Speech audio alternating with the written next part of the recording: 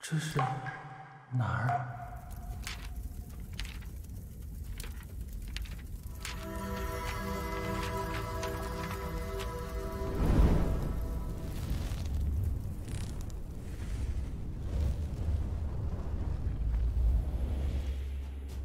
光辉之城经历了漫长的黑暗时代，在妖灵师们的誓死保卫下才得以保留，而妖灵师便是保卫这座人类仅存城市的关键力量。好厉害！我要成为妖灵师。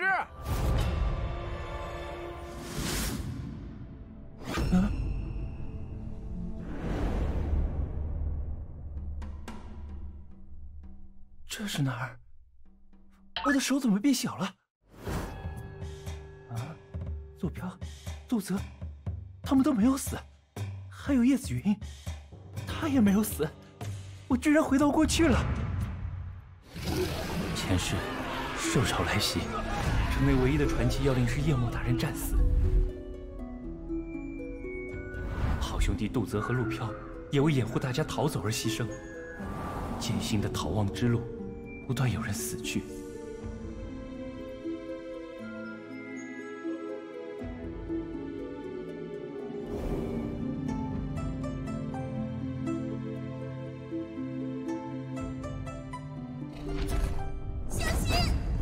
连紫云也……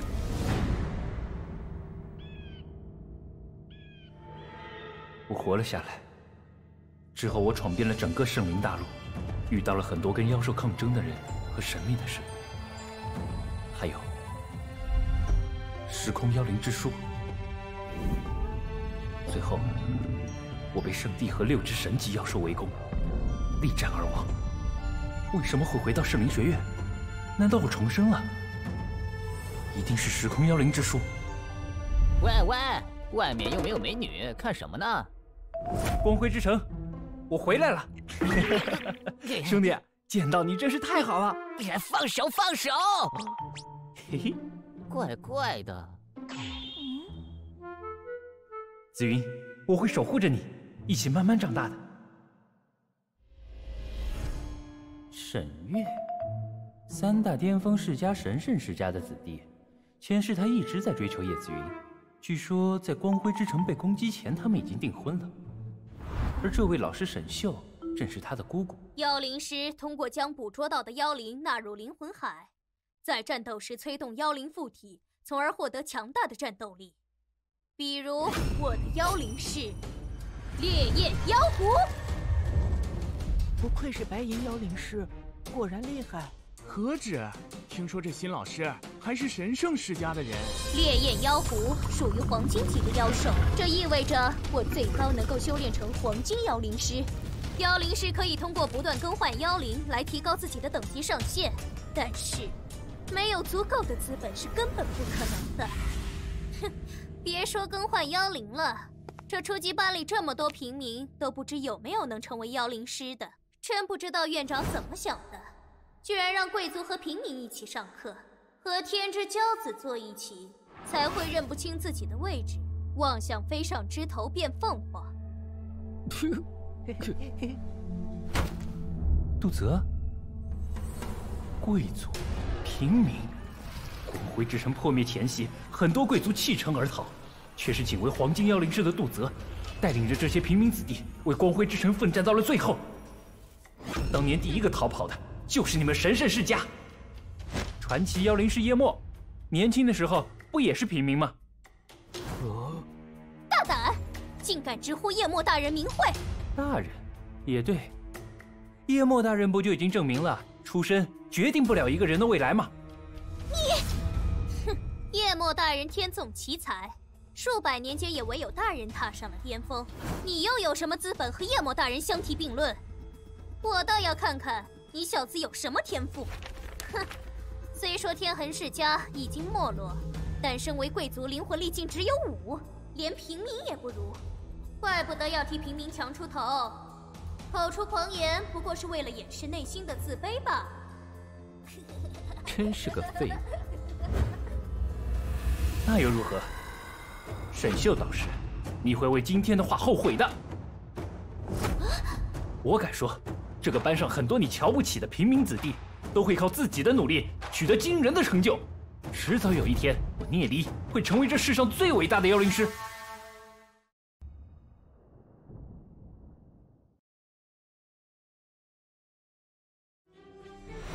迟早有一天，我聂离会成为这世上最伟大的妖灵师。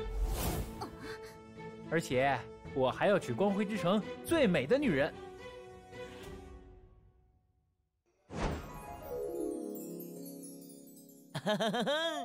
最伟大的妖灵师，娶光辉之城最美的女人，天哪，笑死我了！真会说笑，就凭你！妖灵师的等级分别为青铜、白银、黄金、黑金、传奇，每跨越一级就要付出数年乃至数十年的努力，甚至有些人一辈子也不能达到想要的高度。夜魔大人在你这个年纪早就已经达到了白银级别。如果说你的灵魂力是一滴水，那夜魔大人就是一片汪洋，是你一辈子都不可能达到的高度。哼，以你现在的天赋和实力，与其在这里口出狂言，不如抓紧时间踏实学习，说不定等你毕业的时候，还能勉强达到青铜妖灵师等级。资质高低并不能决定一个人的成就。以人胜天，我们修炼者本来就是要行逆天之事，化一切不可能为可能。哼，说的倒是响亮。选秀导师，既然你不相信，不如我们打个赌如何？哦，什么赌？就赌2个月之后的测试，我能不能达到青铜妖灵师。如果我做不到，我就自动退学；反之，沈秀导师，你就要自动辞职。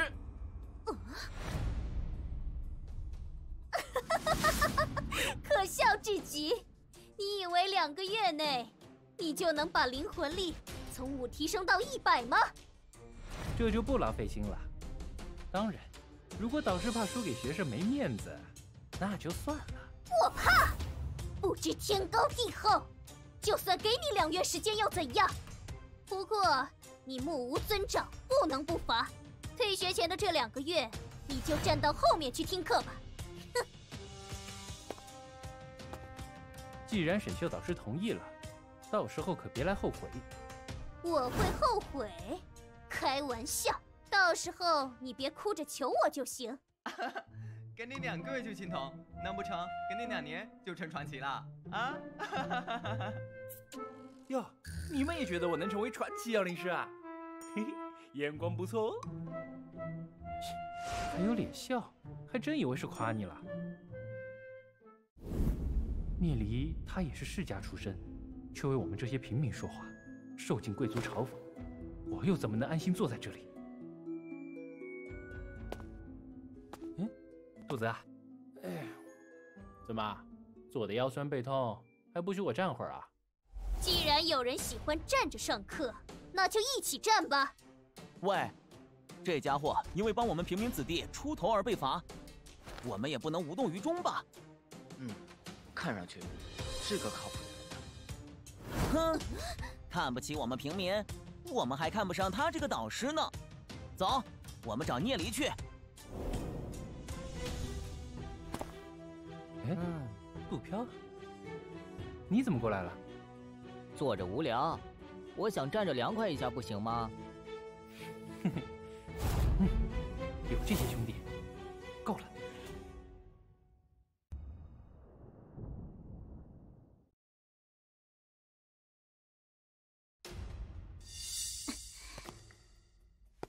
我们继续上课。班里所有同学的灵魂力测试结果已经出来了，在所有学员中，叶子云的灵魂力达到了86之高，沈月和萧宁儿也达到了78，很快他们的灵魂力就能达到100，入门青铜妖灵师，恭喜他们！哼，哇，沈月不愧是神圣世家的天才子弟啊！萧宁儿和叶子云不仅长得好看，没想到天赋也这么高呀！哼，世家就是世家，哪里是平民比得上的？瞧不起我们这些平民，迟早有一天，我会打败你们这些世家子弟。萧宁儿，当年最耀眼的双子星，7大豪门世家萧家的嫡女，灵魂力的天赋仅次于叶子云，前世达到了白银5星妖灵师，却不愿服从家族的安排嫁给沈飞，而和家族决裂，独自进入黑墨森林，再也没有回来。这一世有机会的话，我一定帮帮他。哎，调戏叶子云在先，现在又偷窥萧宁儿。哎，聂离，说说你到底看上谁了？看在兄弟一场的份上，我保证不和你争。不管是叶子云还是萧宁儿，都是很快就能达到青铜级的天才。聂离这小子的眼光的确不错。瞎说些什么呢？现实一点好吗？不管他们谁，都不是你们这些世家子弟整天做白日梦就能追得上的。哎，什么整天？你这是污蔑！我一直有努力修炼好吗？每天最多只有半天做梦。我认识的都是什么人啊？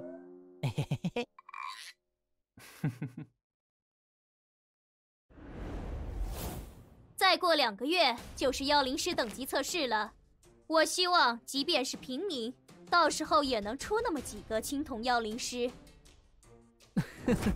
导师，你这不是强人所难吗？半年内能达到青铜1星妖灵师境界的，恐怕也就只有他们3人了。到时候他们就能进入正式班了。力量崛起100斤巨石，一掌崩断树木，灵魂力达到100，才算是入门青铜1星武者。而妖灵师就更加难了，很多人一辈子也不见得能做到。聂离，你只有2个月。哼，算了，反正不管你做什么，我支持你。我也是，不然白战2个月，那也太亏了。好兄弟，我一定会让你们成为光辉之城最强的妖灵师。不需要成为妖灵师，就我这天赋，靠家族丹药的支持，能当上武者就行。成为武者有什么用？同阶武者根本不是妖灵师的对手，而且境界越高，武者的修炼越困难。传奇武者还不如黑金妖灵师强大。不需要成为传奇武者，黄金对我来说就满足了。你还真容易满足啊，陆飘。天赋不好没什么可怕的，我的灵魂力也只有5。聂离，难道你有办法修炼灵魂力？只要你们不退缩，就绝对没有问题。凭借前世的知识和修行，提升灵魂力简直易如反掌。唉，那我勉强每天多花1/10的时间修炼好了，争取在2个月后的灵魂力测试上吓死他们。哎，那可真是辛苦你了。聂离，不会很麻烦吧？想当妖灵师，你还怕麻烦？倒是不麻烦，只不过……哎，不过什么？不过需要很多钱。哎，有钱就行了。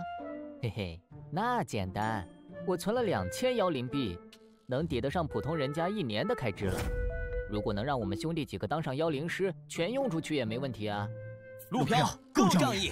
哎，聂离，你说要多少？2000妖灵币当然不够啊，最起码上100万吧。啊，这甚至可能上1000万妖灵币。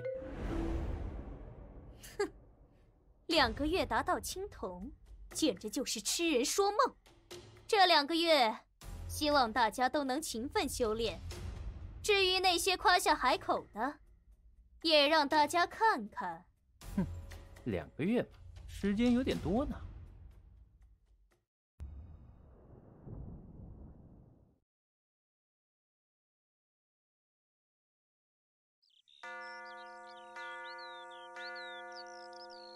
放学了。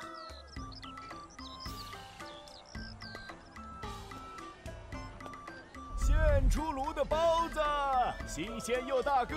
妖精抛售，仅剩最后3天。全新到货的青铜护手，铭刻了风雪铭文，各位走过路过千万不要错过啊！哇，老板，这个多少钱啊？6万妖灵币，不二价。天哪，这么贵！这位小少爷，这可是铭刻了风雪铭文的青铜护手，风雪铭文是用壮年风雪女妖的妖血画的，一只壮年的风雪女妖不是那么容易猎杀的，而且刻有铭文的战甲能成倍提高佩戴者的攻击力，这绝对是最适合风雪系妖灵师的护手。青铜护手就这么贵了，那白银黄金护手得多贵呀！我一个月零花钱才500妖灵币。 根本买不起啊！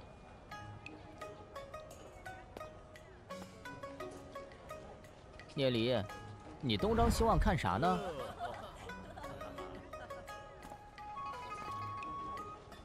这不是沈家少爷吗？不知您有什么需要啊？哎，看，叶子云也在那边。前面怎么那么多人？啊，那不是沈月吗？我正好缺一对护手。 把这个给我包起来。好嘞，晨会6万妖灵币。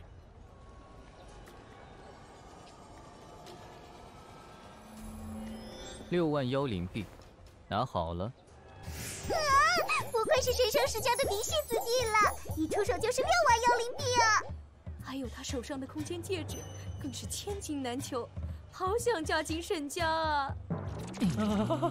真有钱！那空间戒指虽然很小，但里头有很大的空间，居然连这都有，太卑鄙了！这简直是银弹攻势！唉，这家伙又帅又有钱，我看啊，叶子云估计也要沦陷了。紫云可不是这种人，城主大人的千金怎么会将有点钱的世家贵族放在眼里？叶子云现在最渴望的是友谊，因为身份的差异。 他的朋友很少，即使是儿时的伙伴，也越行越远。聂离，他喜欢的该不会是女人吧？那你还是没戏呀。好啦，我要开始我的计划了。陆飘，你去买2张青弩，还有5桶柏制的弩箭。好嘞。完了，咱们到学院的试炼之地集合。杜泽，咱们去买点黑泽草。好。 再买点低级融合药剂，还差1样东西，城外山坡上应该就有。找到了，节律草、黑泽草、节律草，还有融合剂。你到底想干什么？黑泽草有一定麻痹效果，但药效低。节律草虽然常见，但若把它们用融合剂调配，可以大幅提升黑泽草的麻痹效果。哦。 你有没有发现，角阳从来不吃节律草的？聂离，你该不会是个灵药师吧？我前世在圣灵大陆历险时，曾经进入过剧毒之森，和那里的部落成员学习药剂调配。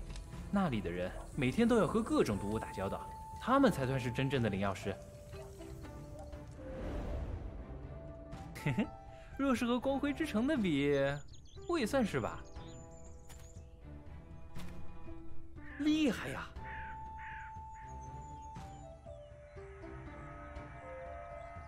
试炼之地，我们来了。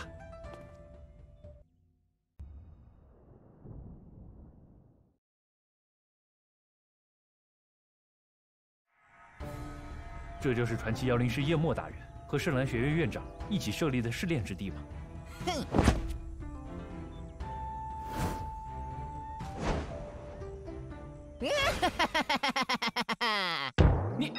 你给我脱了！只要弩和剑就够了。我好不容易才弄到的战衣。光辉之城的强者们每年都会捕捉一些低级妖兽放进试炼之地，学员可以自由猎杀，得到的材料归学员所有。以我们现在的实力，只能在最外围狩猎角羊。我已经制定了狩猎的方案。陆飘，你敏捷不错，这诱饵的任务，就非你莫属了。角羊是低级食草妖兽，它平时不会主动袭击人类，但它具有很强的领地意识。聂离，我恨你！我的妈呀，角羊发狂起来好恐怖！跟他说好别动，只要站着不动，角羊就会跑进陷阱区，让我们瞄准了。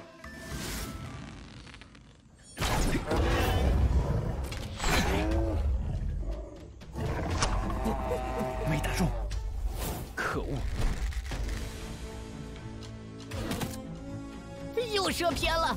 你们搞什么？真是交友不慎。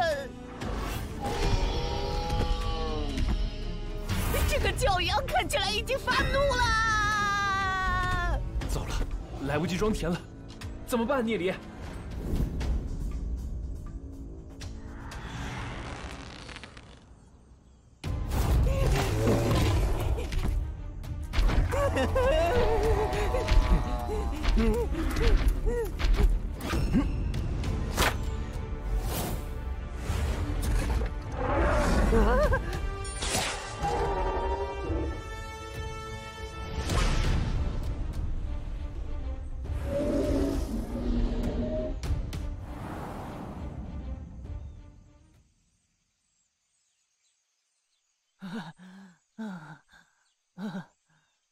死了！没想到这药剂这么强。什么药剂？这可是能打2个青铜一星武者的角羊啊！嘿嘿嘿，这是我专门给角羊调制的麻醉剂。聂离，你知道当诱饵多刺激吗？托你的福，我屁股差点开花了。你不乱跑的话，他早掉进陷阱了。不过聂离，你的剑术太牛了，竟然盲点射中狂奔的角羊。我好像表现得过于强大了，毕竟才13岁啊！赶紧收拾，除了羊角、脖子上的皮毛，还有妖精、妖灵，其他的都不要。这样一对羊角就能卖5妖灵币啊！不停地猎杀角羊，一天下来就有上千妖灵币，我就可以负担自己的学费了。都抓紧了，今晚不能睡觉了。什么？今晚我们要大干一场，嘿嘿。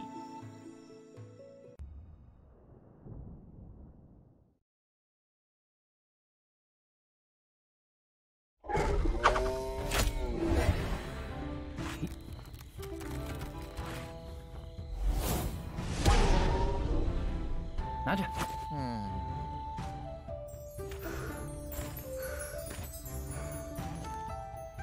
嘿嘿，又干掉一只。卯时到了，咱们该走了。咱们昨晚一共猎杀了120多只角羊，卖了1400多妖灵币。走吧，晚上我们再过来继续。在接下来的7天里，聂离3人晚上在试炼之地猎杀角羊，白天则继续回到圣灵学院上课。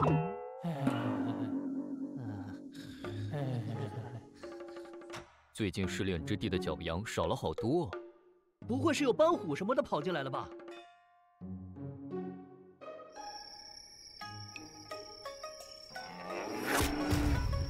这几天已经赚了16000多妖灵币，可以做好多事情了。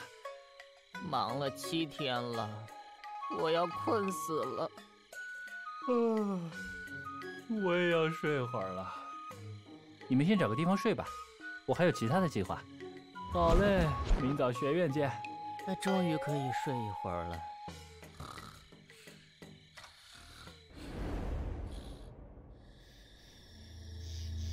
嘿，去稍微深点的地方逛逛，说不定能碰到些更值钱的东西。有动静，去看看。还会有谁这么晚跑到试炼之地来？哦，青色的光芒，应该是快要进阶青铜了。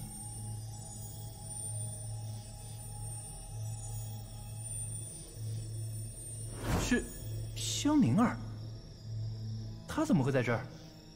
莫非……聂离，听说没？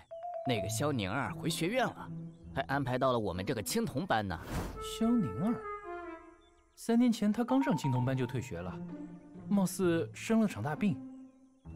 没想到她又修炼上来了，真是个坚强的女生。她可是号称我们这届新人双子星的大美女呢。别发梦了，笨蛋！她和神圣世家的沈飞早就定了娃娃亲。沈飞那个花花公子啊，哼，凭什么？想想怎么变强吧，吊车尾。啊？你不也和我一样在青铜班吗？也就是说，他的病就快要发作了。这一世既然知道了，我就不能不管啊。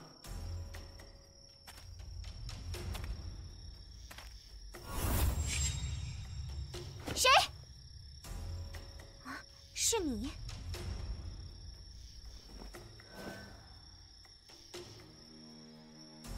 哎，有话好说，你先把剑收了。你是我们班的聂离，你怎么会在这儿？那你班也在这里干嘛？我在修炼灵魂力。嘿嘿，我在闲逛了。少骗人了，别以为我不知道，你们这几天一直在猎杀角羊。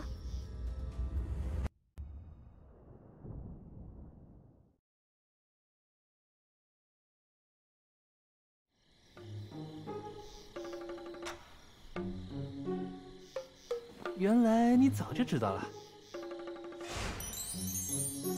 不愧是跟叶子云并列为美女双子星，果然厉害。我要继续修炼了。这个居然这样盯着我看，太无理了。你怎么还不走？每当夜晚降临，你的双脚是不是就炎如火烧？你怎么知道的？我还知道更多。不仅如此，每到3更时分，虽然双脚炙热，但你却觉得如坠冰窖，痛苦万分，连修炼也力不从心。我说的对吗？是的。唉，果然是极寒之症啊！你知道我的病？你应该本身就是极寒体质，加之经常在夜间修炼，导致寒气入体，气脉堵塞，所以才会出现这样的淤青。不仅疼痛难忍，还会随着你修为的提高不断扩散。一旦你到青铜境界时，轻则卧床不起，修为尽散，重则爆体而亡。依我看，够了！为了不嫁给沈飞那种人，为了掌握自己的命运，拼命修炼，终于要达到青铜一星了。你却告诉我，我会修为散尽，爆体而亡。我所有的努力，难不成就是个笑话？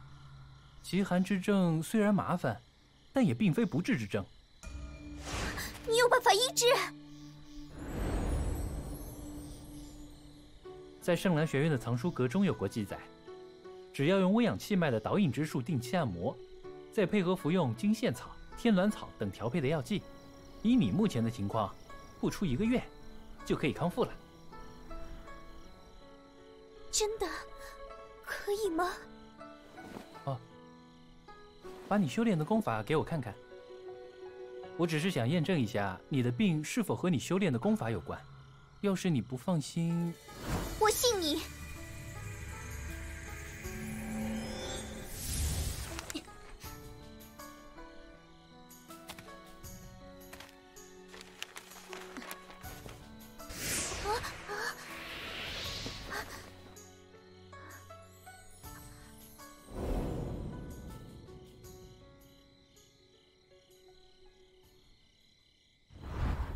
偌大的豪门世家，嫡传弟子的功法，居然也如此低劣。你说什么？哦，没什么。我是说，这个功法修炼的时候必然会损伤经脉，你得极寒之症也和它有关。我给你改改吧。这句心眼通灵改为心神通灵，还有这儿。这可是我们祖上传下排名第6的功法，他居然说改就改。魂炼灵合，心智神专，改为魂与灵合，心与神通。接下去应当是，这样就差不多了。这，哎，为啥这表情？你有在听吗？聂离，你能不能再说一遍？那我再讲一遍，你这回听清楚啊。果然他说的这些我根本听不懂，这些修改分明更为高深。已经完全超出了我的认知范围。要有多么渊博的灵魂力知识，才能修改这样一篇高等灵魂力功法？恐怕家主也不行。太可笑了，我还一直把他当成吊车尾。或许他对修炼的理解已经超过了黑金妖灵师。迟早有一天，我会成为像夜墨大人那样的传奇妖灵师。你会导引之术吗？啊？除你之外，我从未听过导引之术。会是会了，不过导引之术需要对淤青位置进行按摩。我不介意，请你帮帮我。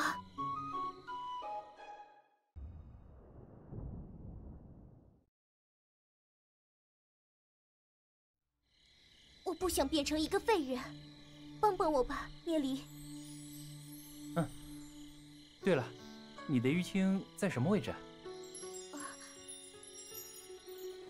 这里有一处。这么严重？所幸是在脚背，若是在其他地方，就不太方便了。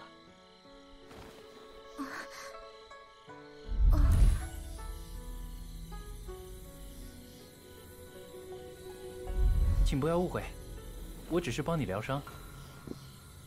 我喜欢的人是叶子云。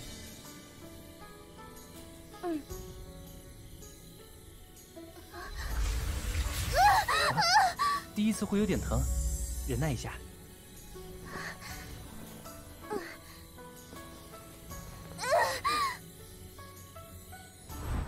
不愧是和叶子云齐名的美女，才13岁就显露出祸水的潜质。剧痛好了很多，现在感觉痒痒的，就像几百只蚂蚁在里面钻。这种无时无刻的折磨，天知道有多难熬。按摩了一会儿，剧痛已经缓和了好多。谢谢你，聂离。好了，可能还会有一丝疼痛，只要注意休养，就没问题了。谢谢。哎，咋了？我还有一处淤青，你能不能再帮我按摩一下？如果只有脚上一处的话，前世也不会卧床2年之久。没问题，在哪儿？在。这是不是不太方便？聂离，你说你喜欢紫云？是啊。那紫云喜欢你吗？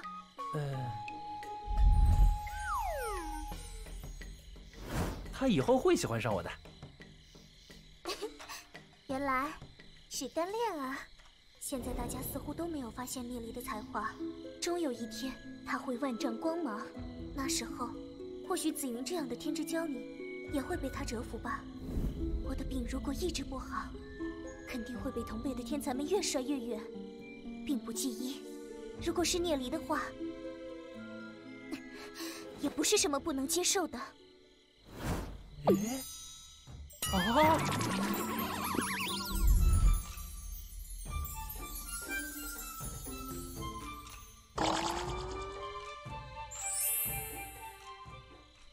肋部嘛，颜色比脚上的更深。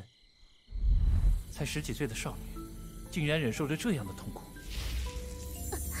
家人的冷漠，病痛的折磨，纵然萧宁儿再坚强，也难免会觉得孤独和无助吧。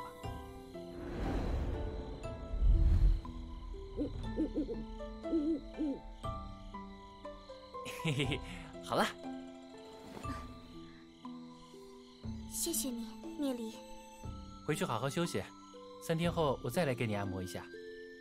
没到青铜药灵师之前，不要在晚上再修炼灵魂力了。吸收太多月光精华，如果一直无法调和，会造成很严重的后果的。好啦，我该走了。如果没有你的话，我真不知道要怎么办。如果之后你需要我帮忙，我一定全力以赴。嘿，如果我需要帮忙的话，会找你的。我走了啊。聂离，你究竟是个怎样的人呢？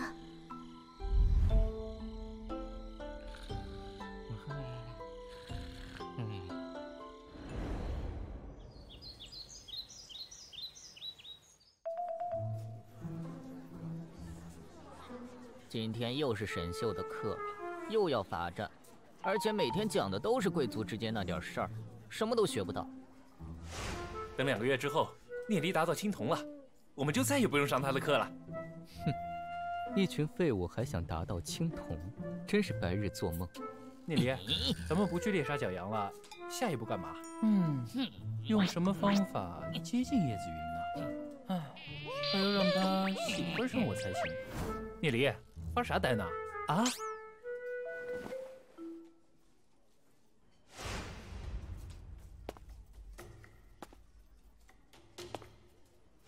是萧宁儿，往聂离那儿去了。聂离这家伙，难道招惹了萧宁儿？呵，萧宁儿可不好惹，聂离这下可要惨喽。聂离的灵魂力只有5，估计会被直接丢出去吧。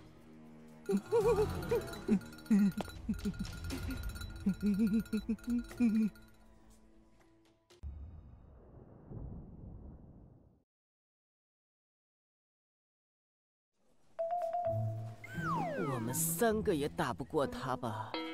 忙是要帮的，但还是先看看情况。嗨。这是我做的早餐。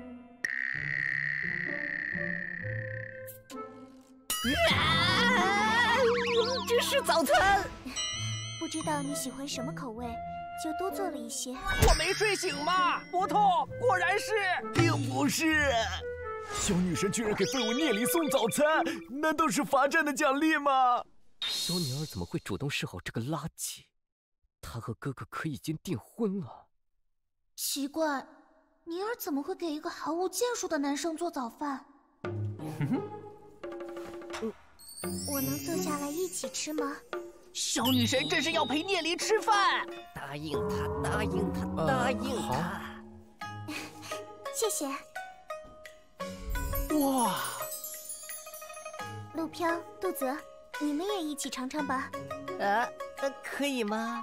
宁儿女神居然能叫出我的名字，那我就接聂离的光了。女神在这儿吃的文明点。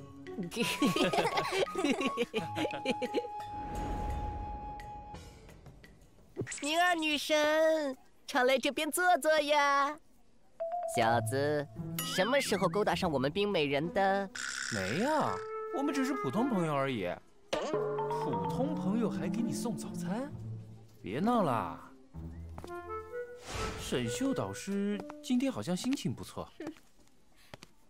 你们几个今天回座位上听课吧，今天有大人物来听课。居然不用罚站，这是碰上喜事了吗？可别想了别的法子整咱们啊！初级班的座位真小啊！今天要讲的是铭文。铭文对提高妖灵师的实力有十分关键的作用，分为器文和战文2种。器文印刻在战甲和武器上，可以大幅提高佩戴者的实力；而战文则是印画在卷轴上，被灵魂力驱动后，可以爆发出强大的战斗力。大部分的铭文都在黑暗时代的浩劫中遗失了，如今我们光辉之城只继承了3大种类的铭文。分别是风雪铭文、圣火铭文和战风铭文。不错。神圣世家的子弟学识还是相当渊博的，教导这批孩子是足够了。副院长，这个班上好几个学员天赋都很不错，沈月、萧宁儿，尤其是叶子云，你怎么看？老先生究竟何许人也？居然对叶盛副院长都爱理不理。首先给大家讲解圣火铭文，在对圣火铭文的研究上，神圣世家可是当之无愧的领军者。圣火铭文共有66道基础铭文，这些基础铭文相互组合，构成了不同等级的铭文，比如赤焰炎爆铭文。圣火铭文的基础铭文明明有600多种，这几天忙着猎杀角羊都没睡。趴一会儿。刚上课就睡觉，简直给我们圣兰学院丢脸。所幸这位先生没什么表示。这初级班的学生可真是良莠不齐啊！父母花钱把他送到这里，可不是让他来睡觉的。这道赤焰岩报铭文乃我们第1代家主所创，是如今威力最大、结构最复杂的青铜铭文，共由36道基础铭文构成。聂离，又是你！大人物听课，居然敢睡觉！聂离，聂离！啊？干嘛？聂离这下真的惨了，居然上课睡觉！啊？你全懂了吗？是啊。好啊，那你给我讲讲上面这个铭文。这是一道火系低级铭文，勉强算青铜级别吧，没什么威力可言。不过你要拿来烧水的话，倒勉强可以。居然说我们家族祖传的铭文是用来烧水的！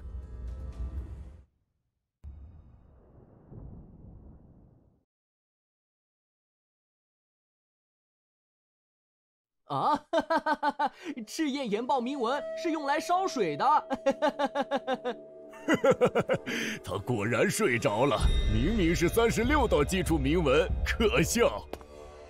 没什么可笑的，赤焰岩报铭文的确是由38道基础铭文构成的，但以你们对铭文的理解，说36道也没错。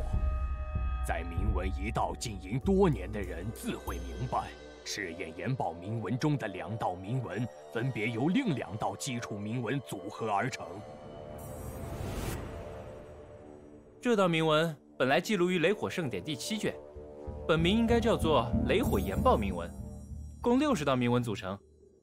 后来不知哪个傻帽把雷系部分删了，变成这不伦不类的赤焰岩报铭文。雷火盛典是啥？不知道。哼，莫名其妙。这世上哪有什么雷火盛典？我怎么没听说过？沈秀导师还真是博学啊！您没看过的书就是没有啊。雷火盛典是风雪帝国时期的那本吗？我在图书馆借了这本书。这是抄录本，只翻译了第1卷，其他部分都是风雪帝国时期的文字。去图书馆取一本雷火盛典。是。让我找找雷火盛典第7卷。第7卷图太多，风雪帝国的古文字也看不懂。随便找一本谁都看不懂的书，就妄图栽赃陷害我神圣世家。如果你找不到铭文原型，我便去圣才之殿告你侮辱先人。侮辱？你们神圣世家也配？一群以圣火铭文传承者自居的沽名钓誉之辈，口口声声说先祖拯救光辉之城于水火，却在全城存亡之际，为了保全自己家族实力，让所有强者躲进了圣主山脉，导致负责镇守的西门被轻易攻破，导致幸存者被肆意屠杀。叛徒！我要让光辉之城所有人都看清你们这个伪君子世家的真面目！哦，看7卷30页第6幅图，这呀，和聂离说的一样，真的和沈秀导师画的一模一样哎！是，这简直就是在故意诋毁我们神圣世家。也许是我第1代家主有从中取材借鉴，那又如何？您作为传道授业的导师，不会连流传了3000年的妖灵师守则都不清楚吧？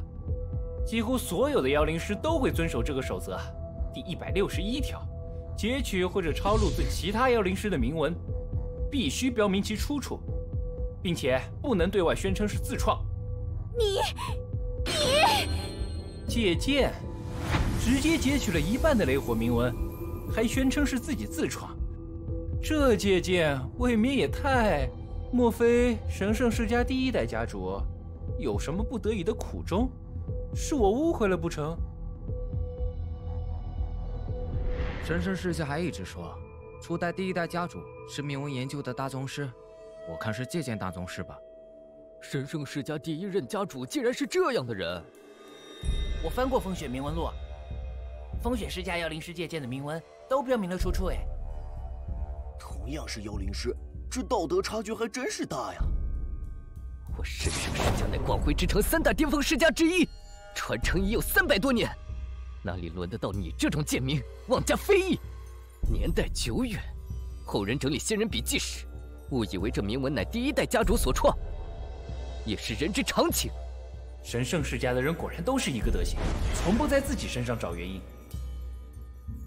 特意强调自己是巅峰世家，想威胁我。哼，被发现了就说是误会，没被发现就说是自己自创。沈月同学火气还真是大，幸亏光辉之城律法严格，否则我还真担心。不过神圣世家应该能保障我的安全吧，不然别人还以为偌大一个神圣世家特意跟一个平民过不去呢。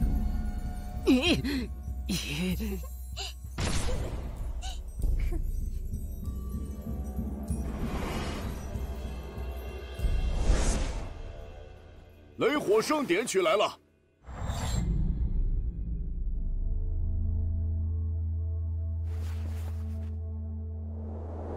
抄袭，这绝对是神圣世家的天大丑闻。这雷火盛典的古文，我也只能看懂小部分。聂离天赋如何？我刚查了一下学员资料，聂离只有红色灵魂海。可惜了，此子博学多才，天赋却如此之差，否则前途无量。叶盛，给他安排个馆藏执事当吧。是，大人的意思是要保护聂离吗？如今光辉之城的人们醉心于修炼，已少有人静下心来研究典籍。这样既可让他安心研究典籍，神圣世家也不能轻易找他麻烦。今天之事，我会记住的，聂离。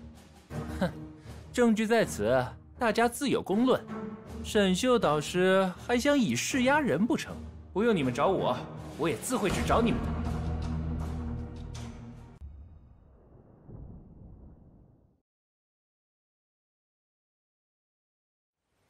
你听说了吗？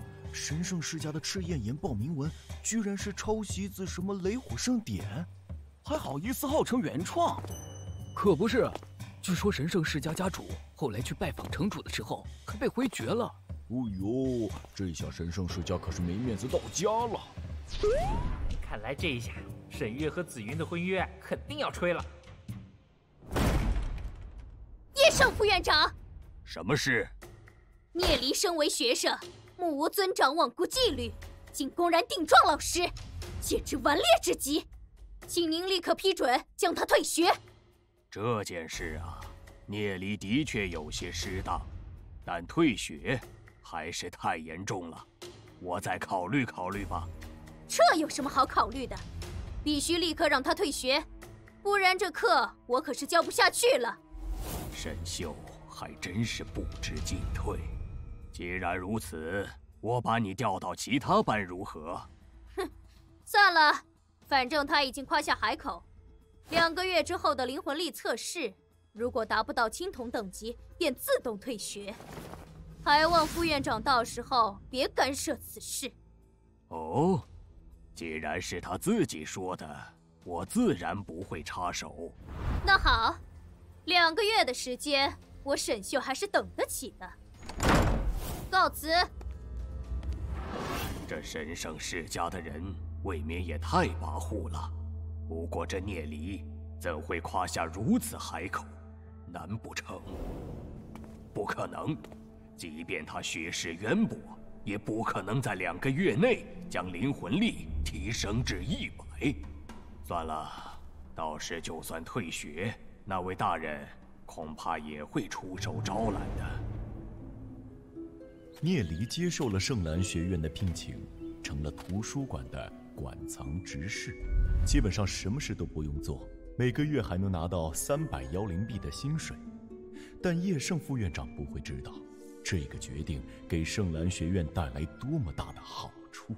聂离，你这样得罪神圣世家不太好吧？放心，我心里有数。我买了6枚初级灵魂水晶，先来测试一下你们的体质。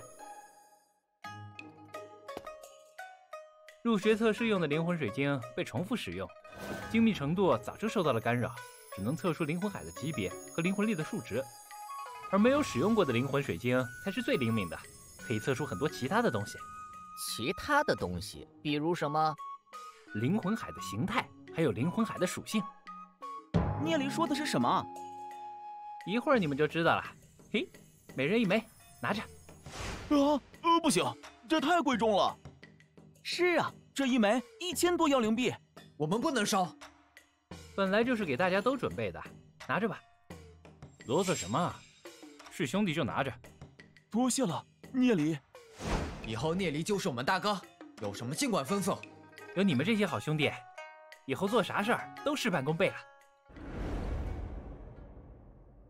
杜泽，你先来，就和入学测试一样，运转灵魂力注入水晶就可以了。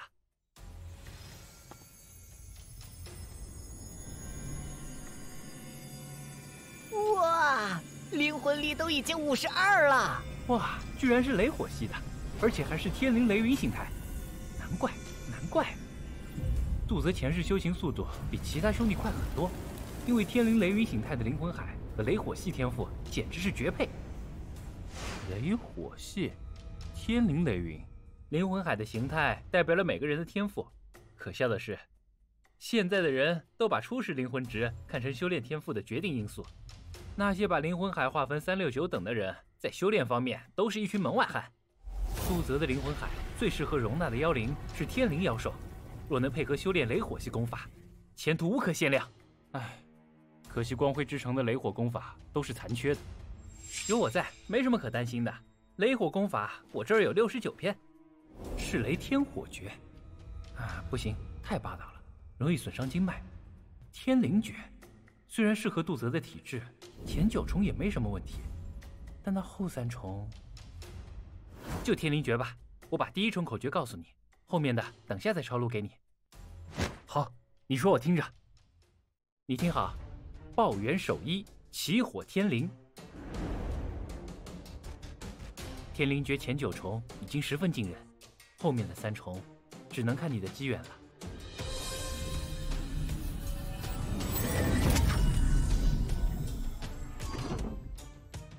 好强的功法，只是默念口诀就能催动灵魂海运转了。那当然，只要你用心修炼，一定会成为最傲视整个光辉之城的妖灵师。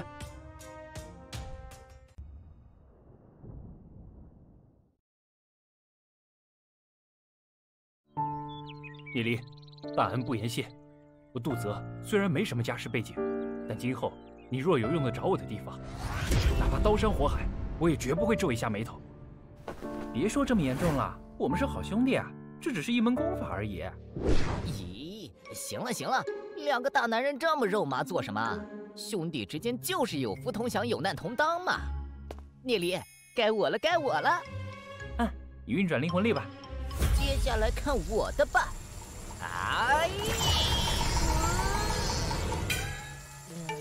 怎么会这么少？假的，这绝对是冒牌货。红色灵魂海，属性居然是混沌系，这种天赋数10万人中都难出1个。万中无一。聂离，你可要给我一部好的功法，不要埋没了我神一样的天赋。没问题，混沌圣灵诀怎么样？这名字霸气，就它了。这功法最适合你，不需要太多的修炼，只需要培养混沌之气就行了。能不能到最高境界，就看你的造化了。没关系，只要能达到白银妖灵师就行了，那样回家就不会被我爹揍了。要是混沌圣灵诀的创造者知道陆飘的目标，不知道会是什么想法。是不是该我了？随后，聂离也给渭南3人测试了体质，并分别传授他们3本强大的功法。该我了。以前走了太多弯路，修炼了太多杂乱的功法，导致后期乏力。这一次，我一定要找到最适合的功法，从头开始。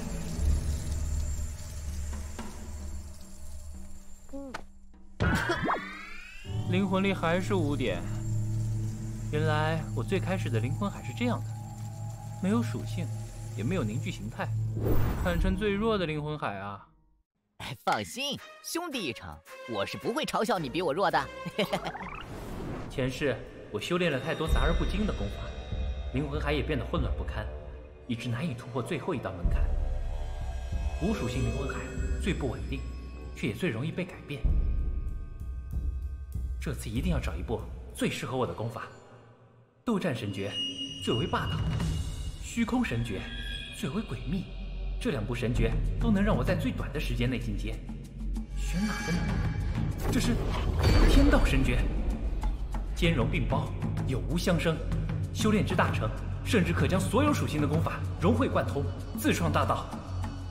修炼其他功法，灵魂海一次只能容纳1只妖灵，而修炼天道神诀却能同时容纳7只不同属性的妖灵，且每融合1只妖灵，实力便会暴增1次。只是天道神诀却是这3者中进展最慢的。所谓大道晚成，就它了。天道无名，万物有始，以无名正有名。现在不应追求速度，要稳扎稳打，巩固好基础。好不容易可以正大光明逃课，修炼太浪费了。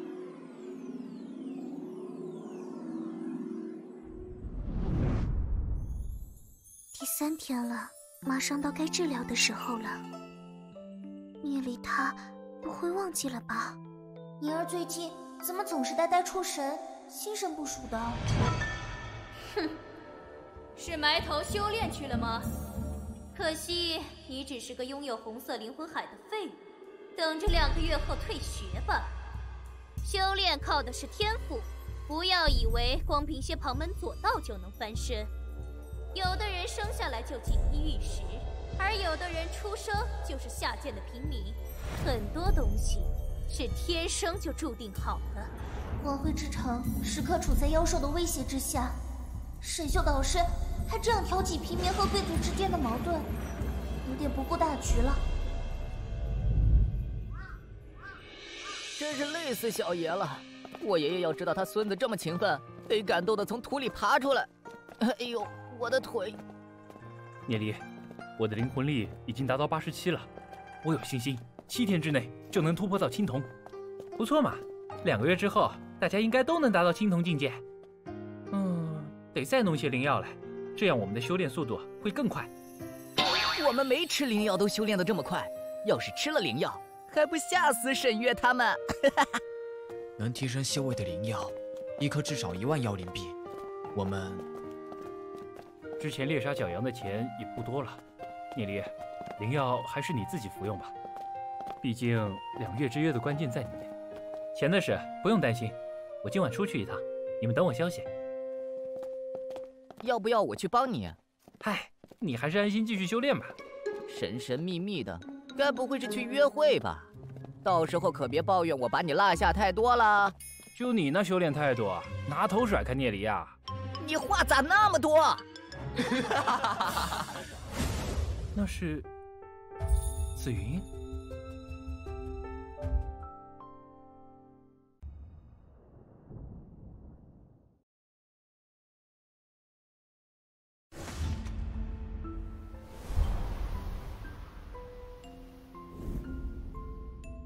紫云，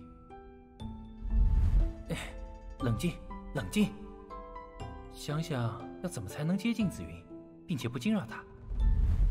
你们先上去吧，我有点事儿。好的。哇哦，是叶子云。这里已经完全看不懂了，那个聂离却还能记住里面的铭文。他在看雷火盛典，估计心里在和我较劲吧。我太了解他了。叶子云同学也对雷火盛典感兴趣？只是这本书太深奥了，有许多地方我都看不懂。面对聂离的搭讪，居然毫不掩饰地说出了自己看不懂雷火盛典。不愧是紫云女神，聂离先输一筹啊！雷火盛典是用风雪帝国时期的文字写的，如果懂黑金帝国的文字的话，那就简单多了。黑金帝国。黑金帝国应该是风雪帝国时代一个比较大的帝国。对，不过为了读懂一本书而专门学一门文字也没什么必要。何况你的体质应该不适合雷火功法。哦，那我适合修炼什么功法？风雪系。他是怎么知道的？我的体质是爷爷用家传秘法测试出来的。你的家人没有测出你的灵魂海形态，不如我帮你测试一下吧。灵魂海测试，测试过程中会有肢体接触。不用了。糟了，聂离得寸进一步的搭讪被毫不留情的拒绝了。我只需要一块没有用过的灵魂水晶，就能测你的灵魂海形态了。你将灵魂力注入其中，观察一番即可。这么简单？看来是我误会了。如果你想测试的话，可以明天这个时候来这里找我。你继续看书吧，我先走了。就这样走了？难道这就是传说中的欲擒故纵吗？聂离同学。哇哦！叶子云居然主动叫住了聂离，而且聂离被叫住的时候，非但没有露出一点成功的窃喜，反而是平静的脸上演绎出了淡淡的不解，表情转换流畅且自然，单纯却又不做作，好熟练的欲擒故纵啊！佩服佩服！我想向你请教一下关于铭文的知识，可以吗？当然没问题。这2张都是青铜级的风雪铭文卷轴，但是却一直没办法驱动。这张卷轴的确有问题。不过照理说，你父亲应该看得出来。对了，紫云的母亲去世了，父亲又是城主，每天忙于政务，而他的爷爷作为城中唯一的传奇妖灵师叶墨，一直在探索圣祖山脉。这样吧，以后你有什么问题都可以来这里找我。这张卷轴是风雪系的青铜铭文“风雪如刀”，虽然刻画上没问题，但实际上是一张劣质卷轴。劣质卷轴？这幅铭文原本该用风雪灵虫成虫的银灰色血液刻画，而这张却是用幼虫的银红色血液刻画而成。幼虫血液不够强大，所以才导致卷轴无法驱动。原来是这样啊，怪不得驱动不了。那这张呢？领风骤雪，这原本可是个白银级别的铭文啊。领风骤雪是白银铭文，我怎么没听说过？只不过经历了黑暗时代之后，残损了不少。后人虽然做了填补，却存在结构上的问题，这才导致铭文等级降低了一个档次。我来改动一下。我爷爷是传奇妖灵师，也不敢说随便修改一个完整铭文。你有带笔吗？给。银角笔，好东西。手碰到了，他是故意的吗？好像是我想多了。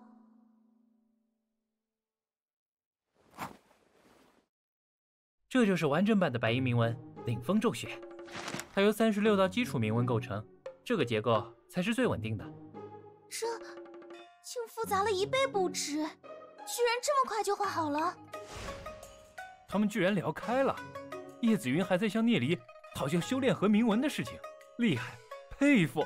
厉害，佩服！谢谢你，聂离同学，我先走了。别忘了，明天不见不散。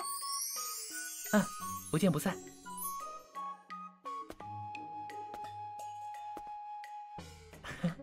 第一次和紫云聊天的效果还不错嘛。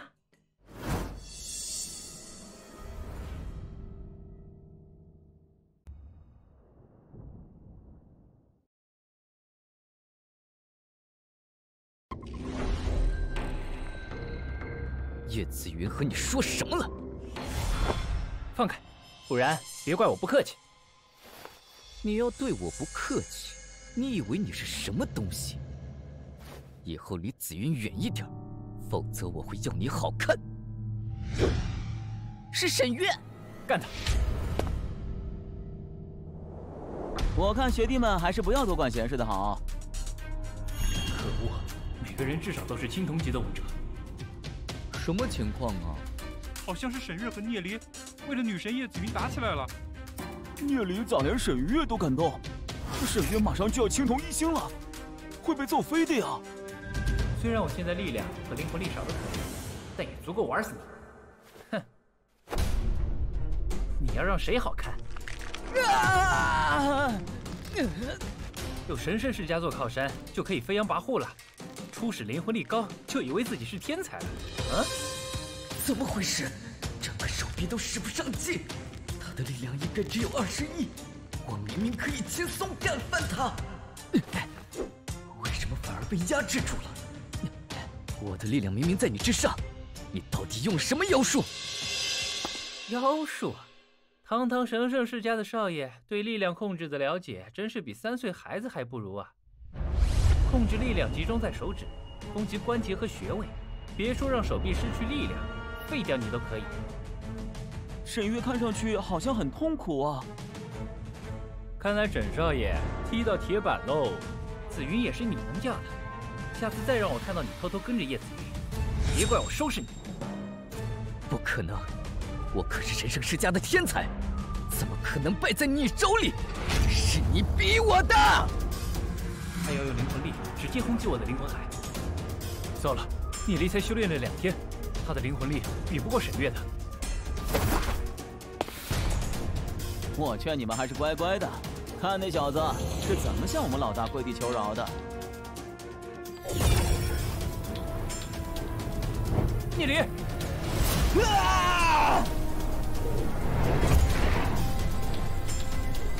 灵魂力果然不弱，看来神圣世家没少给你喂灵药。还嘴硬，这么弱的灵魂力量，也敢在我面前嚣张？这就挡不住了吗？那就去死吧！哼，灵魂力可不是你这样用的。以点破面。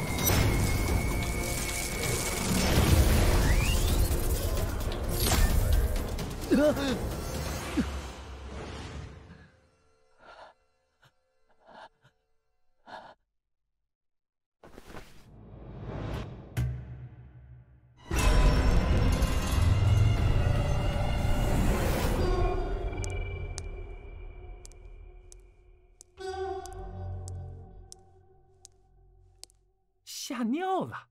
就凭你这废物也敢来威胁我，懒得和你废话。离我远一点！老大，你没事吧？赶紧带我走！别急着走啊，难得撞见沈少爷尿裤子，让大伙多瞧瞧啊！终于把沈月教训了。是啊，刚开始我还以为聂离打不过他呢。以后沈月肯定不敢再这么嚣张了。碍眼的家伙解决了，我还有事先走了。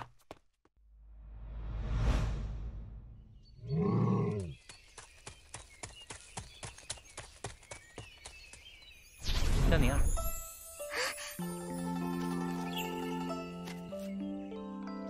聂离，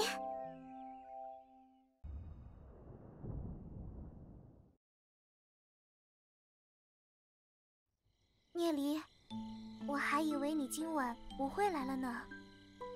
怎么会？我可是个守信的人。哦，淤青的颜色淡了很多啊。你最近感觉怎么样？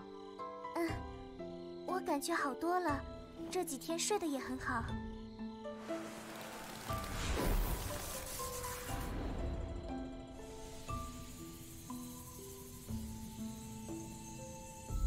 我有事想请你帮个忙，不知道你方便不方便？你说，只要我能做到，什么事都可以。我有1万幽灵币，我是想麻烦你派人帮我收购紫兰草，能收多少就收多少。好，我帮你把钱垫上。1万妖灵币对我来说也不算什么，你先留着吧。你不问我买这么多紫兰草干什么吗？你那么做肯定有你的理由，我相信你。那好，你帮我买，越多越好，事后我加倍还你。不，这些钱真不算什么。几万对我们来说可不是小钱啊！再说，我一个大男子汉，怎么能连有借有还都做不到？还有，该治疗另一处伤口了。什么？你被聂离从图书馆丢出来了？你不是马上就要到青铜了吗？难道聂离还能比你强不成？姑姑，聂离那家伙会妖术，他抓住我的手腕后，我就使不上力气了。我的灵魂力明明也比他强很多，但却被他瞬间击溃。他的力量和灵魂力有多少了？他的力量最多只有30，灵魂力估计就10几。废物！就这样你还输了？估计这小子擅长力量和灵魂力的控制。你年纪还小，没学过这些，所以他才能以强胜弱。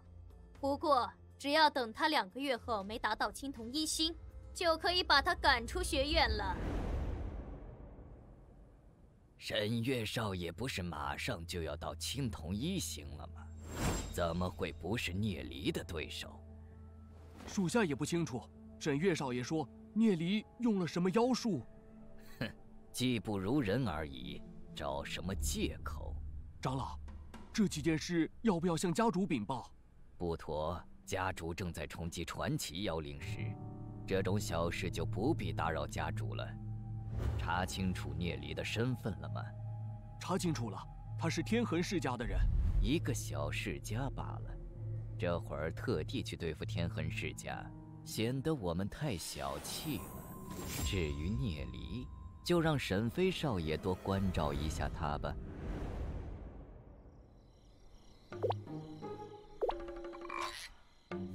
这几天回去有按时服药吗？而且经你改过的功法，修炼起来比以前顺畅多了。聂离，我觉得你才是个真正的天才，虽然现在还没人注意到，但等你真正展露才华的时候，一定会光芒万丈。谢谢。对了，你得罪了神圣世家，一定要小心一点。他们神圣世家卑鄙无耻，当年我们世家没落，就是因为中了他们的圈套，8成以上的产业都被他们控制了，如今才不得不依附他们。放心，我心中有数。神圣世家是个好面子的家族，短时间内不会找我麻烦的。哎，对了，你回去之后找一块没有用过的灵魂水晶，我帮你测试一下天赋吧。我这里正好有，给。不用给我，你把灵魂力注入其中就行。好，那我开始了。啊！居然是风雷系翼龙型，灵魂力83。风雷系翼龙型是什么意思？简单的说，就是你适合风雷系的功法。我这儿正好有一门风雷系功法，你记一下口诀：天地玄法，万气根本，风无常，行雷行正气，天地风雷神如翼龙，万神朝礼。按照这个口诀运转灵魂力的话，啊，好强！天地玄法，万气根本，风无常，行雷行正。这篇功法叫风雷翼龙诀，是最适合你的功法。聂离，真的谢谢你，又帮我治疗，又送我这么强的功法，我真的无以为报。大家都是朋友，互相帮助是应该的吧？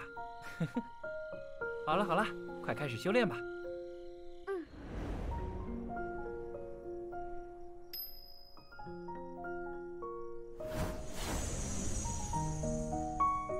聂离，我快要突破了。聂离，他早已离开了吗？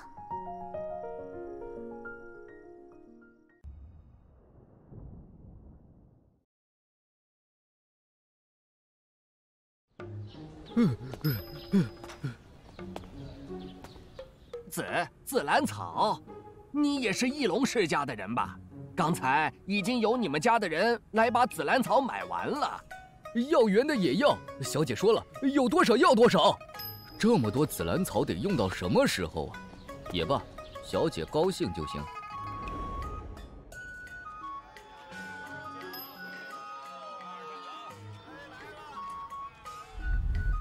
这么快就搞定了？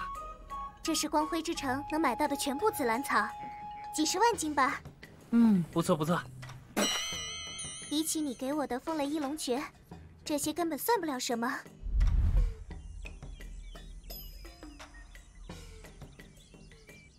嘿嘿，发财喽！嘿嘿。聂离神神叨叨的在写什么呢？你还是先管好自己，多看些书。哦，那边怎么围了那么多人？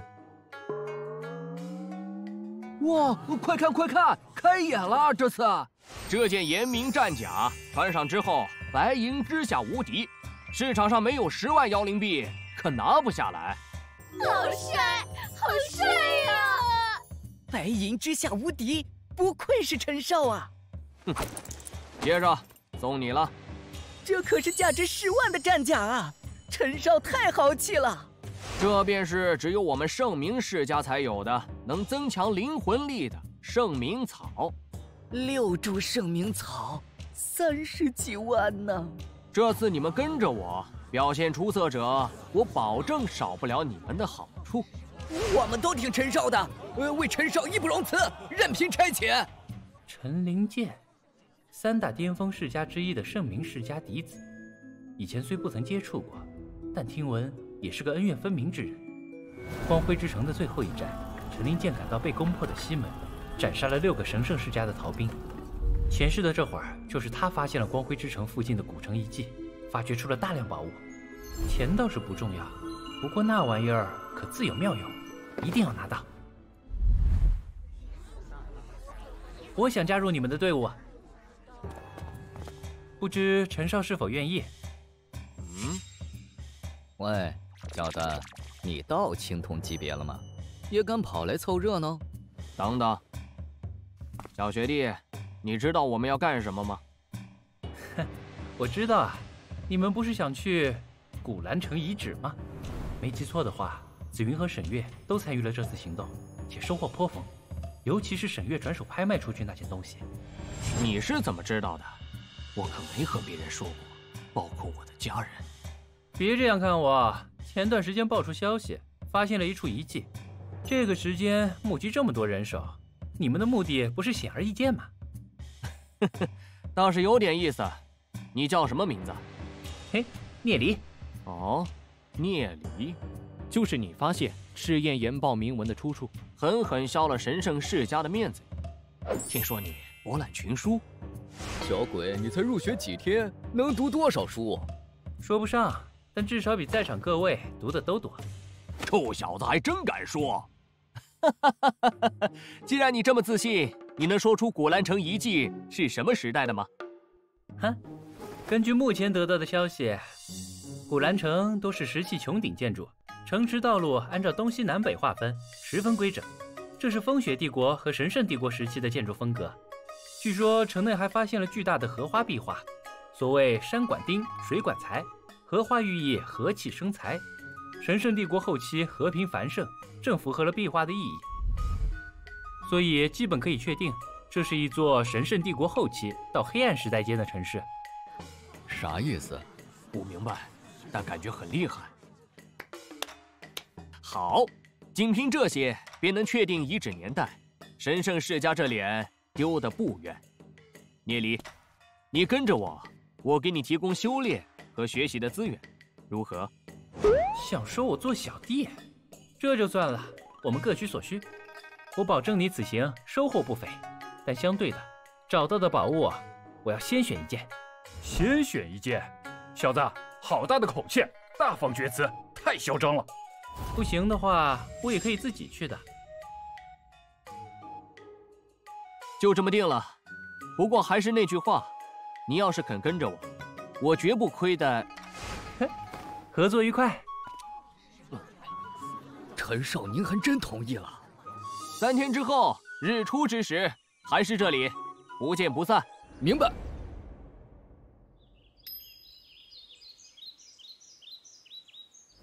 唉，炼丹师协会真是越来越不景气了。这都是些啥呀？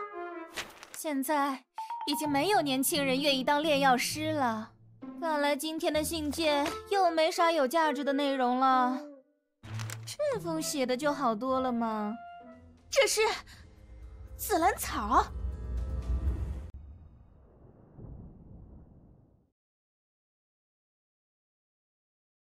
论紫兰草在炼丹方面的63种应用。怪不得这2天有人大肆收购紫兰草。炼制聚魂丹、养灵丹的时候，加入紫兰草可以让丹药的药效提高30%。想借我手炒紫兰草，居然还一本正经地编了60多种用途。不过这只是用来驱蚊的药草，真的能提高丹药的产量和增强药效的话，对炼药师的发展帮助真是太大了。永刚，给我拿5斤紫兰草来。李师，我们紫兰草只剩3斤了。3斤？对方是收了多少？算了，都拿来吧。聚魂丹和养灵丹的配方传承了几百年，应该已经完美。就算想要改进，也要承受不低的失败率和高额的成本，而对方却这样大肆收购紫兰草。李师的火候控制的真是精准，我也应该多多学习啊。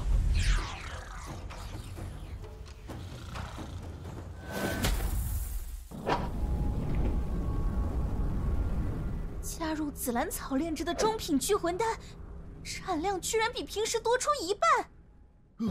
那真是太好，这样丹药的推广就……尝一个。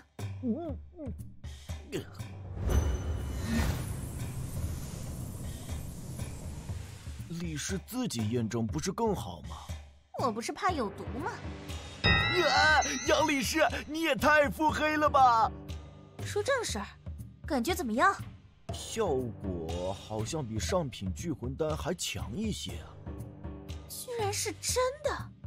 这单子拿去给大家抄录，派人去验证紫兰草的其他用途。这东西意义重大，要注意保密，懂吗？遵命。至于单子上的第2项，还是我亲自来验证好了。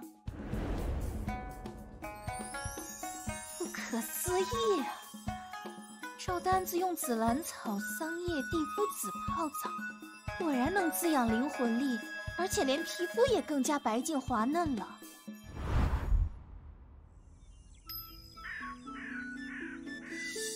哎呀，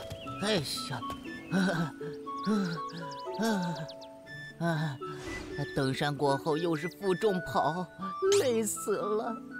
我们背了50斤，你背上只有20斤。嘿嘿，好啦，今天的晨练已经结束了。其实我让大家锻炼的主要原因是，顶级功法修炼到后期，体内将有难以计数的灵魂力，而一旦肉体承载不了身体，可是会爆炸的哟。什么？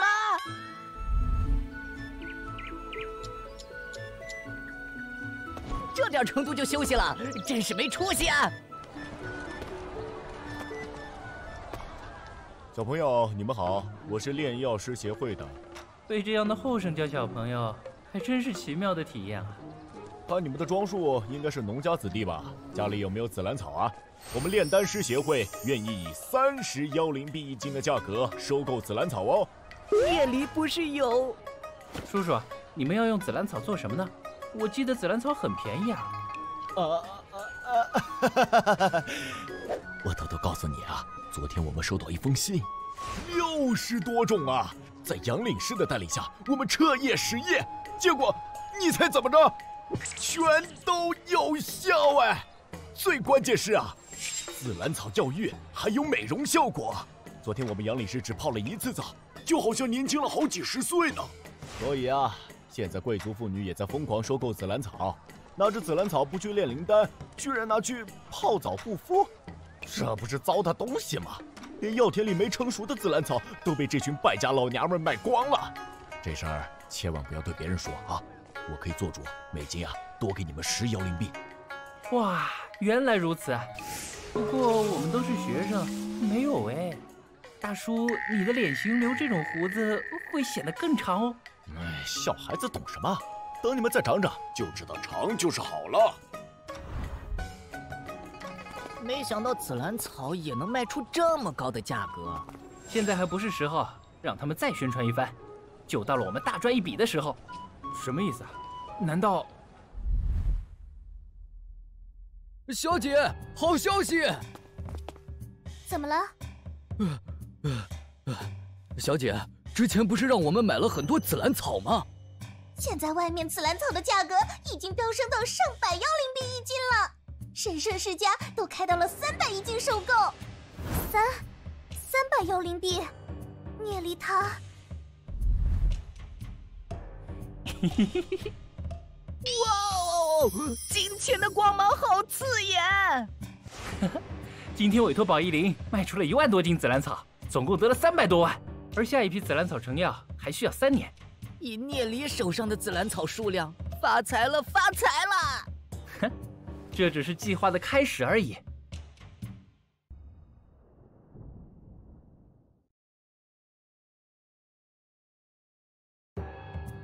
接着，刚买的高等聚魂丹，每人10颗。这一颗就是6000妖灵币了。别忘了，我们现在可是有钱人了。小爷我也是土豪了。好，开始修炼吧。天道神诀会比一般人对聚魂丹的吸收更好。啊，药力好强！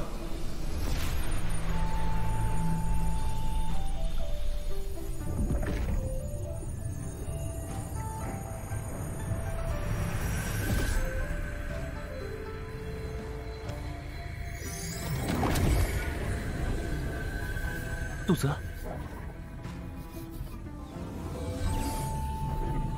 我突破到青铜了，多谢了聂离。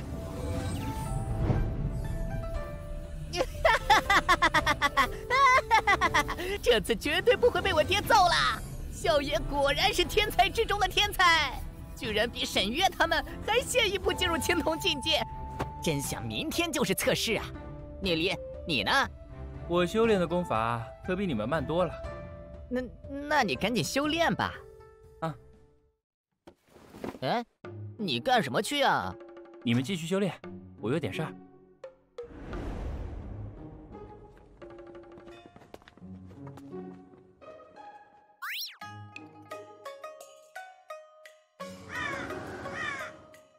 哎，今天也没来。明天这里不见不散哦。时间回到几天前，这是萧宁儿刚开始帮聂离收购紫兰草的那一天。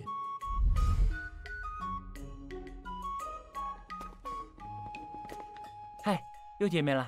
聂离，叶子云小姐似乎专门在那里等他呢。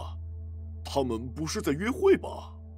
论家世，论天赋，聂离哪一点比得上我沈月？叶子云是被鬼迷了心窍不成？老大，要不要咱们去敲打敲打这小子？可是老大昨天才在他手上吃过亏，裤子都湿了。闭嘴！这小子有点门道。今天紫云在，你们先散了，找个机会再教训他，让他受点内伤。是。我验证过了，完整的领风咒血确实是白银级别的铭文。这是当然，没想到你还真做成了卷轴。能刻画出白银铭文，聂离，你怎么这般淡定？嗯，你说什么？没什么。对了，这是你让我带的灵魂水晶。啊，你把灵魂力注入其中。啊，这是风雪系冰凤形态，传说中最强的灵魂形态之一。一旦达到黑金境界，凤凰孵化，修为将会一日千里。若是之前紫云能早点达到黑金境界。聂离，紫云，我教你一门功法吧。教我功法？啊，这部功法名为九转冰皇诀。你仔细听好：1转明昼夜，2转度阴阳。9转冰皇诀，修炼至大成，便能如凤凰一般，只要灵魂不灭，就能涅槃重生。这一次，绝对不会让你离开我。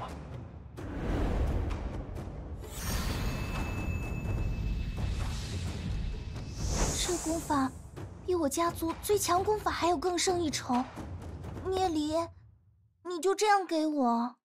嗨，没事儿，一部功法而已，怎么能和你比？可让你收下就收下，对我而言真的是小意思。好吧，那就谢谢你了。紫云，沈月，又见面了呢。哎，你脸这么黑干嘛？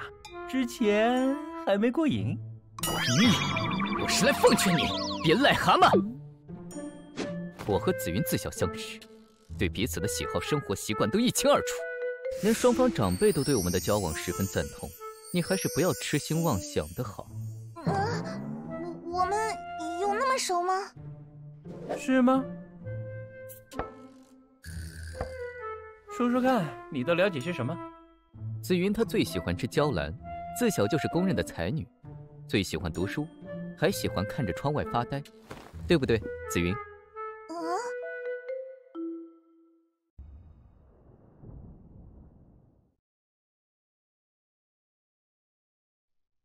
你错了，其实他并不喜欢吃娇兰，只是夜魔大人骗他说娇兰可以增强灵魂力。谁会喜欢看这种生涩难懂的东西？不过是紫云要担负起守护光辉之城的责任，而对着窗外发呆，是因为他喜欢冒险，想要去看外面的世界。你胡说八道什么？哼，既然你这么了解叶紫云，她身上有一道蝴蝶形胎记，你知道在哪儿吗？我怎么会知道？你这个流氓！糟了，他生气了。聂离，你给我记着，我一定会让你死得很惨的。哟，我一定让你死得很惨哟！沈大少爷，你也就是一个没用的二世祖而已，别自以为是。如果你一直纠缠紫云，那就别怪我不客气。聂离和叶紫云肯定有什么见不得人的关系。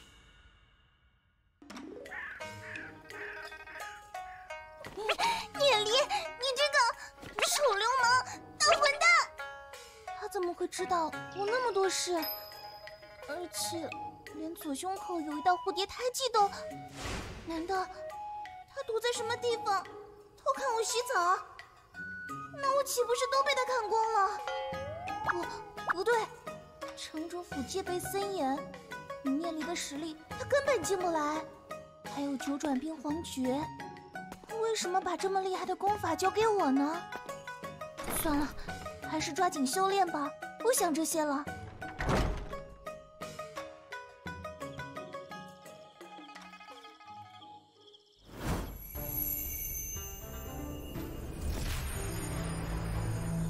突破了！九转冰皇诀比我想象中还要强，这部功法的价值绝对无法估量。聂离他……不行，绝对不能原谅那个臭流氓！哎，今天紫云也没来，不会还在生气吧？啊，到了。哎，不行，这件太重了。哎，这个皮甲不错，可以直接穿在衣服里面。哎，你好，麻烦给我拿一下这套内甲。一个小鬼头。这位少爷，这套内甲可是青铜级别的巅峰之作，怒焰妖兽的灵甲之作，白银之下那绝对是所向披靡。这连着护腕护膝一套，总共要50万妖灵币，你可看清楚了？哼，才50万妖灵币吗？啊，这是10张价值5万妖灵币的妖精卡。少爷，您还要什么？再给我拿几个青铜卷轴看看吧。把这个也拿给我吧，那个战甲也包起来吧，这张，还有这张卷轴都给我包起来吧。再给我来个5个方的空间戒指吧，把这些东西都装起来。东西齐了，少爷。我可以直接把战甲换上吗？没问题，请进。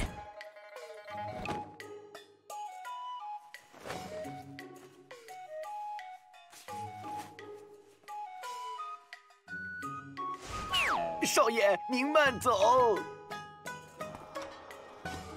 哎，先把钱和戒指还给香凝儿吧。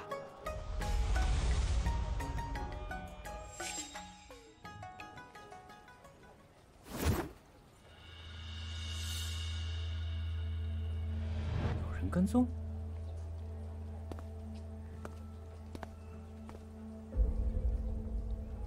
哼！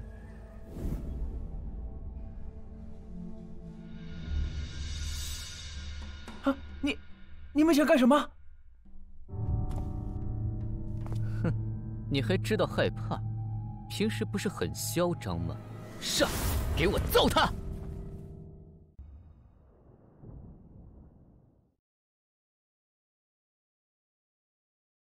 ！6个青铜妖灵师，我看你还能使什么妖术！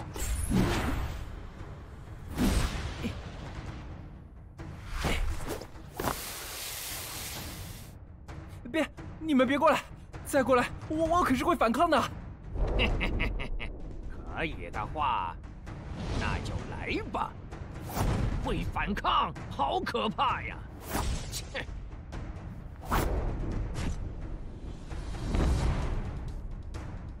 哎呀！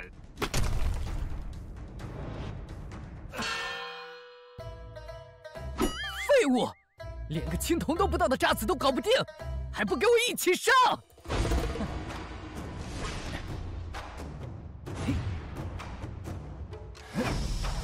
杀人了！神圣世家杀人了！神圣世家杀人了！杀人了！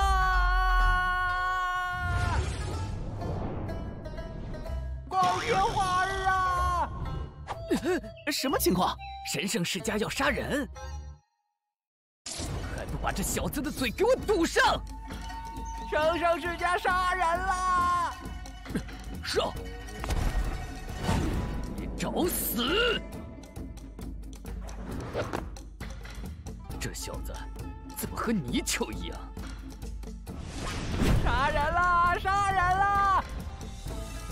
神圣世家杀人了！救命啊！神圣世家杀人了！抓住你了！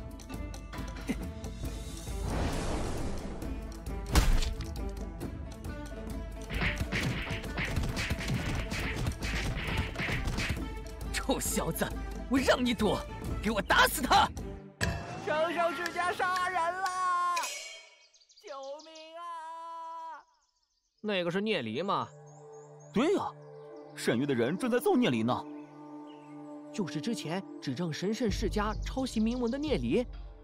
这小子连神圣世家都敢惹，教训一顿也就是了，没想到神圣世家居然这么不要脸，光天化日之下就想杀人灭口。神圣世家想杀人灭口，神圣世家居然在学校里就敢暗杀学生了，赶紧报告院长去呀！喂，神圣世家胆子居然这么大了，不知道城主知不知道？聂离面对神圣世家，居然这么正直不屈。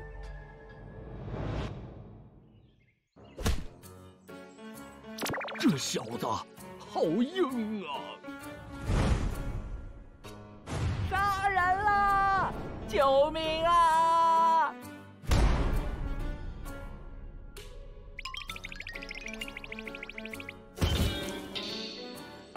哎，他摔倒了，要扶一下吗？你们这帮废物没吃饭吗？围观的人越来越多了。救命啊！杀人了！神圣世家杀人了！救命啊！喂，他们杀人了！喂，他们杀人了！看，就在那儿，他们居然杀人了！可恶！给我打死他！神圣世家杀人了！